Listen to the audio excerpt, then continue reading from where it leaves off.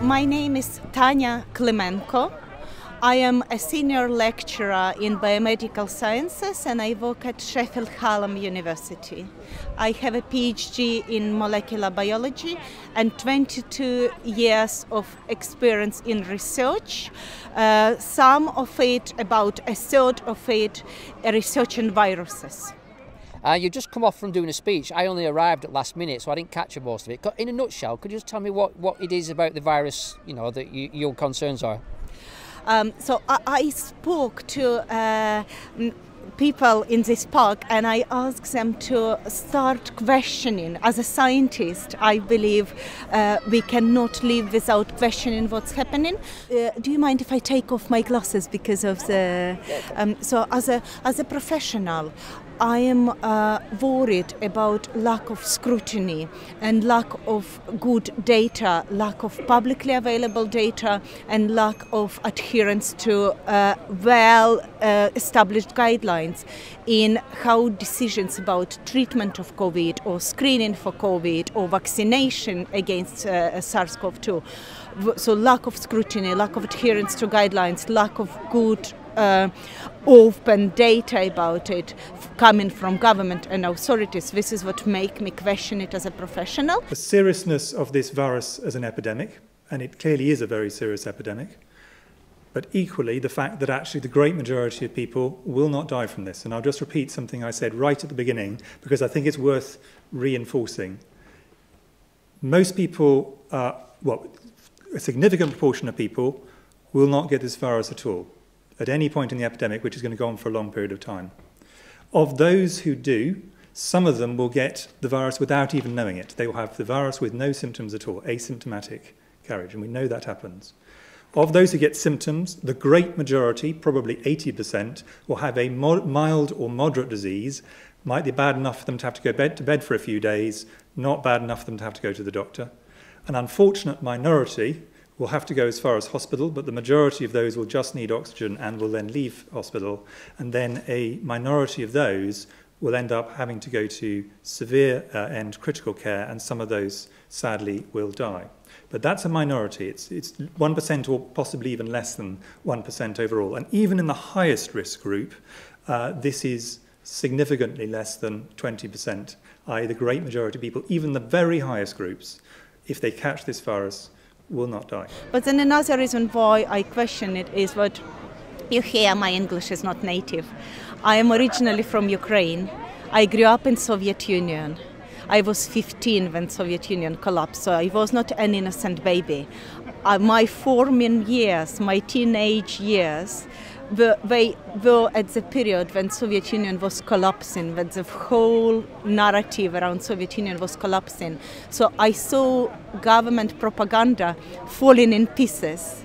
Would you say it was similar to what's happening here? And that's exactly what I am saying. What I see now around me is how the government propaganda is being built from pieces. So it's in Soviet Union, I saw how it collapses, but I saw it in its might and then how it collapsed. And here, it's like a backwards video. I see how it starts from small pieces and then it builds up, builds up, builds up. And I'm extremely concerned. It's happening in what's supposed to be developed democracy, in what's supposed to be a country where I moved to and my kids are here because supposedly this is a country where there is freedom of speech, human rights and common sense and not wall of government propaganda and censoring and oppression. So that's what shocks me. And that freedom of speech seems to be being suppressed at the moment with governments. I just want to ask you, back on the vaccine, you got concerned about it and the government are thinking of fetching it into play this year, Christmas time. Will you be taking the vaccine? No, I will not be taking this vaccine. I have to say I am pro-vax. I have to say I believe in vaccination. My children are vaccinated. I am vaccinated and I am grateful to my parents for vaccinating me. And if there is a genuine reason for a vaccine and there is a good vaccine which benefits outweighing risks, I will take a vaccine for such virus, protecting from such disease. in current situation, with what data available to me, I do not see a reason for this vaccine to be brought in such rush, and most importantly, I am totally against it being mandatory. It was classed as a HCID in January 2020, wasn't it? A high consequence infectious disease, COVID. Did you know that it was actually reduced from high consequence infectious disease on the 19th of March 2020, 4 days before they locked down the country?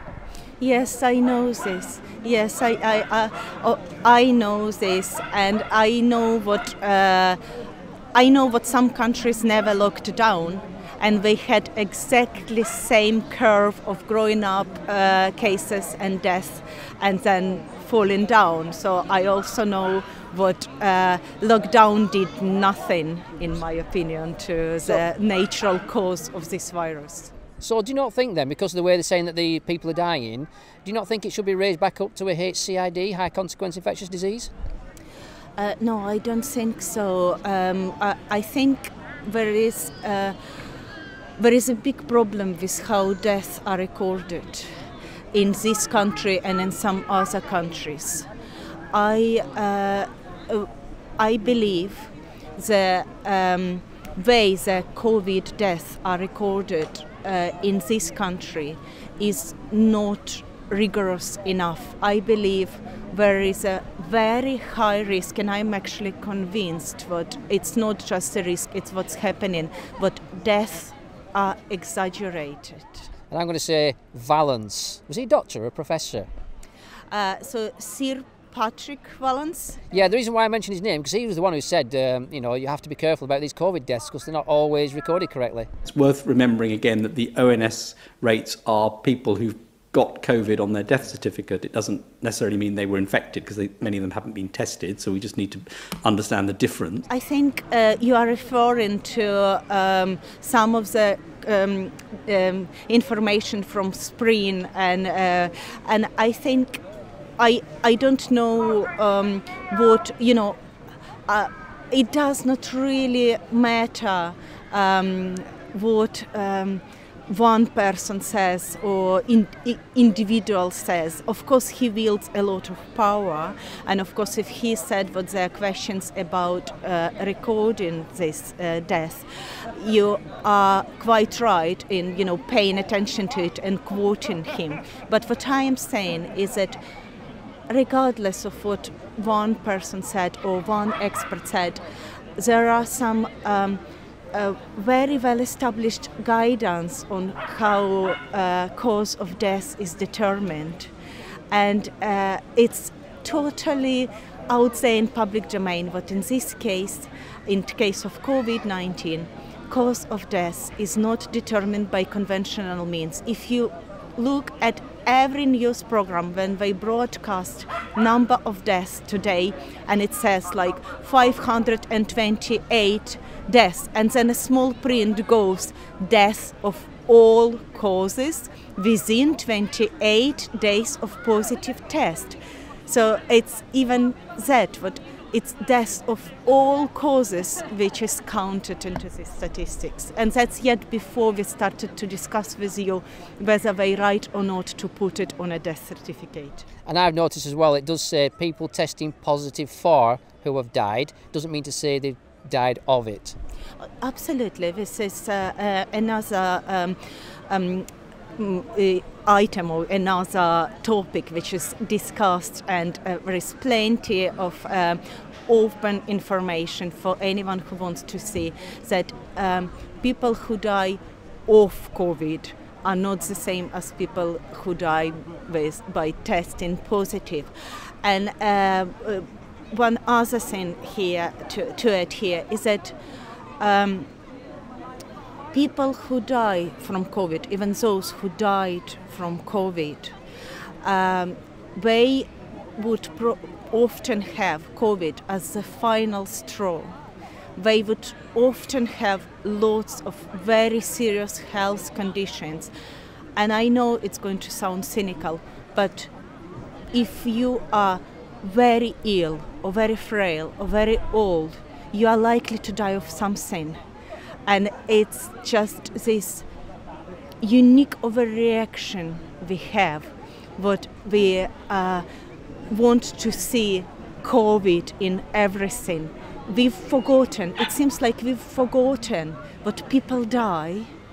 They die, so we say died of natural causes. So COVID is natural cause. And on a final note, I think seasonal flu seems to have disappeared. Yes, and I need to bring up my credentials. I'm PhD in molecular biology, and I'm convinced, but it's nothing to do with conspiracy or misdiagnosis or labeling flu cases as COVID cases or misclassifying influenza virus for SARS-CoV-2 virus. No, I believe in surveillance, which is done by WHO for a purpose of vaccine design, and it's been done for many years. They have not changed their methodology, so there is nothing wrong with them recording the fact, the real fact on the ground. Fact on the ground is influenza virus circulation is down by 98% in human population now, and this is a fact. Well, thank you very much. Okay, you're very welcome. Thank you.